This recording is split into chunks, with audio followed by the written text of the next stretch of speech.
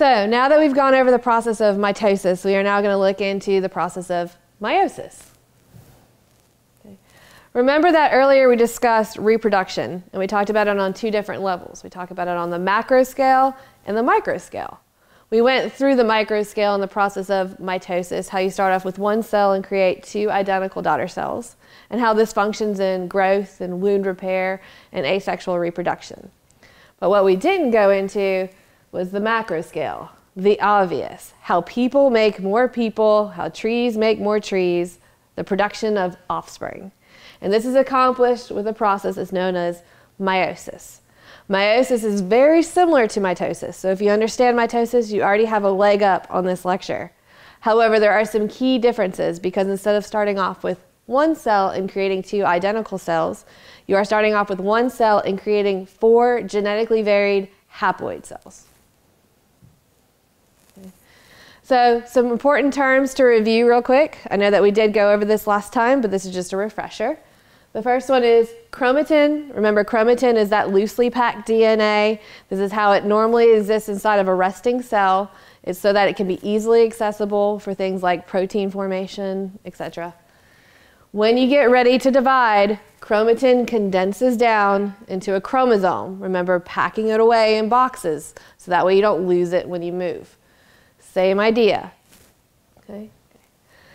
Sister chromatids, remember that the chromosome is made out of 2 sister chromatids, one half of each X, one in black, one in red, joined together by that central point, which is your centromere. Homologous chromosomes is a term that we're going to use a lot with meiosis. This is one pair of chromosomes, one from the man, one from the female. They're going to join together and you get a set. Okay. This set encodes for genetically similar information.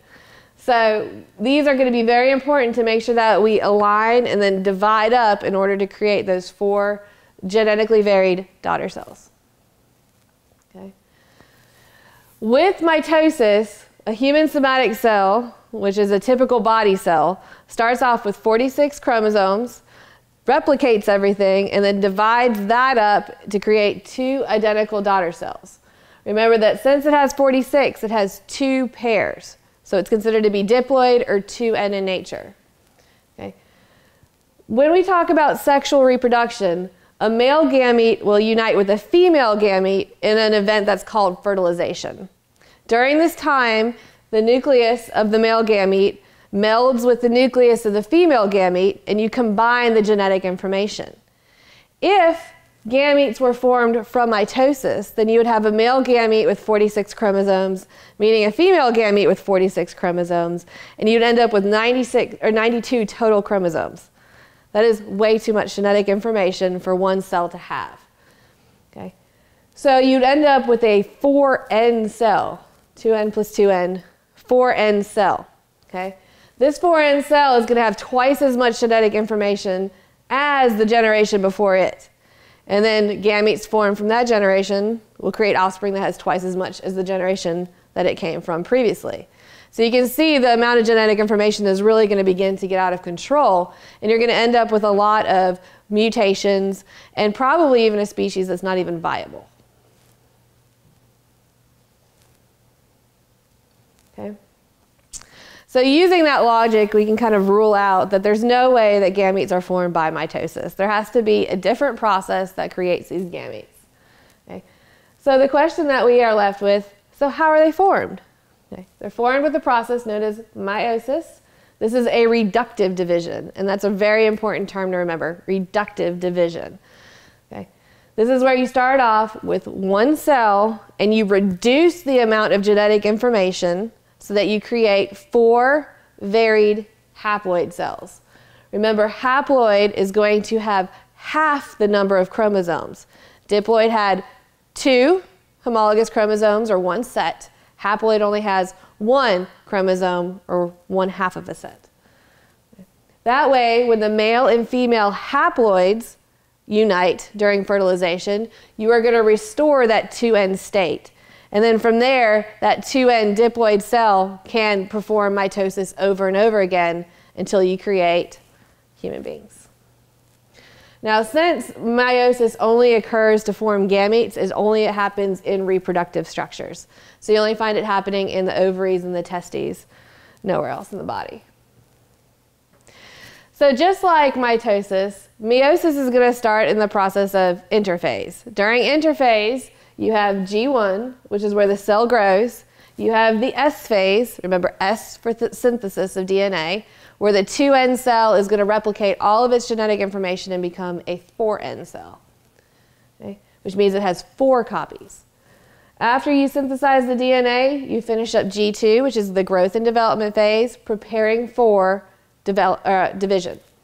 When you look at meiosis, meiosis is a much larger piece of the pie than mitosis, because unlike mitosis, where the process begins over and over again with each daughter cell formed, meiosis begins with interphase and it ends. Those haploid cells do not go on to divide and reform. They are now gametes that will be released, okay, for fertilization events. So there is a beginning and an ending point for meiosis, unlike mitosis. So the phases of mitosis and meiosis are the same. They're in the same order that we've already previously learned. Please make another try, or I passed my anatomy test. Remember, prophase, metaphase, anaphase, telophase. The difference here is that mitosis started off with 1 cell and created 2 identical daughter cells from 1 cell division. With meiosis, you start off with 1 cell and go through 2 consecutive cell divisions to create 4 genetically varied haploid cells. Okay. So the process of meiosis is broken up into 2 individual stages. You have meiosis 1 and meiosis 2. During each of these stages, you go through prophase, metaphase, anaphase, and telophase. But the stage will be dictated by the number that follows. So you go through meiosis 1 first, and then meiosis 2.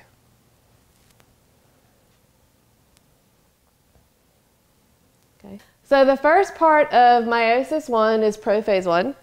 During this time, the events that happen are very similar to mitosis, where the chromatin is going to condense down to form chromosomes. Remember, chromatin is going to be that loosely configured DNA, and you're going to condense it down and pack it into boxes so that you don't misplace any during division.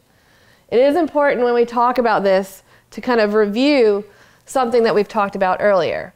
Remember that during the S subphase of interphase, your 2N cell replicated itself to become a 4N cell.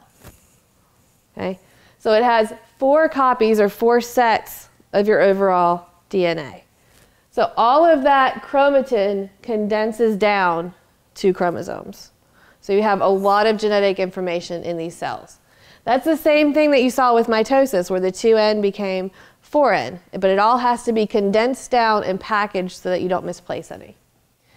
Once it is packaged away, the nuclear envelope disintegrates, and the centrioles create spindle fibers which extend out toward your homologous chromosomes and to each pole so that you can create the elongation effect. These spindle fibers are going to reach the center of your homologous chromosome pairs. Each pair, one in red and one in blue, is known as a tetrid. A tetrid is a pair or a set of homologous chromosomes. Each one will go to an opposite pole during meiosis 1.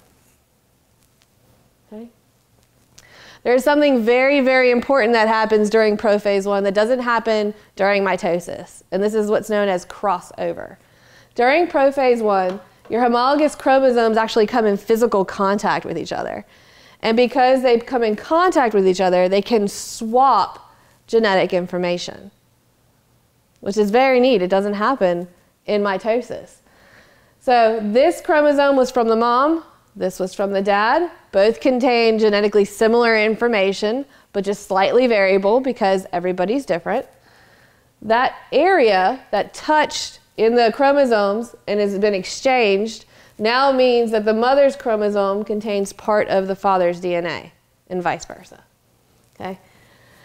So this physical contact and crossover event allows that swapping of genetic information, which when we add this to what we know about Mendel, and his laws for chromosome assignment, how it's random. Okay? There's trillions of possibilities for gamete production. Trillions of possibilities that lead to genetic variation, which further leads into evolution of a species. Okay? So now that we've talked pretty in depth about prophase 1, let's go into metaphase 1. During metaphase 1, the tetrad that we talked about earlier aligns at the equator, okay, where you have one homologous chromosome which is facing either pole. Okay. The spindle fibers are going to attach to the centromere of your homologous chromosome, also attaching at the pole of the cell. Okay. And then you enter into anaphase 1. Remember, anaphase is where the spindle fibers work that double duty, where they shorten to pull the chromosomes apart, but elongate at the poles to help elongate the cell. Remember, the further apart you get, the two distinct poles, so you can have two distinct cells. Okay. And then you have telophase 1. During telophase 1, the homologous chromosomes are going to arrive at either pole, and this is going to be the reverse of prophase in some species. In some species, it goes through the trouble of reforming the nuclear envelope, dividing up into two separate cells, unwinding all of your chromosomes back into chromatin, and then having a pause before entering the second phase of meiosis. In most species, this doesn't happen. In most species, it's going to be an immediate following, where once the chromosomes reach their destination, instead of having reformation, okay, you move directly into cytokinesis. Okay. After that happens, you move into the second phase of meiosis, which is known as meiosis 2. During meiosis 2, you have prophase 2, which is where any chromatin that has unwound begins to condense back down. If a nuclear envelope was formed, it disintegrates again. Spindle fibers once again extend out from the centromeres toward those chromosomes. Okay. With metaphase, the chromosomes are lined up at the equator. You have the spindle fibers attaching to their centers of the sister chromatids. Okay. Leading into anaphase, once again double duty, extending of the cell causing elongation and separating those chromosomes so that sister chromatids are being pulled to either pole. And then you end up with telophase 2, which is the last part of your meiosis 2. During this time, the sister chromatids arrive to their poles, the nuclear envelope reforms, the spindle fibers retract, cleavage furrow forms, and two cells are pinched off. So you end up with 4, what will be genetically varied, daughter cells, all of which contain half the number of chromosomes, or only one set, and therefore are considered to be haploid in nature. Okay. This shows you kind of the overview and just one possible combination. Remember that the 2N cell replicates everything to become 4N. Those are seen as homologous chromosomes. During prophase, you have crossing over events that occur, which you can see by that part of the red has been exchanged with the blue. Okay. During meiosis 1, you have 2 cells formed with their chromosomes. During meiosis 2, everything's been halved, and you just have sister chromatids. So, in summary, meiosis is the process by which organisms that replicate with sexual reproduction produce gametes. These gametes unite during fertilization in order to restore the diploid state, okay, and have enough genetic material to be viable. Meiosis also provides an opportunity for crossing over, which lends to genetic variability, and microevolution. Microevolution is important for the viability of a generation and the viability of species. My challenge to you is to see if you can go through the process of meiosis 1 and 2 and correctly diagram these processes using the correct terminology. If you're able to do this, then you've conquered meiosis. Congratulations, good luck. Thanks.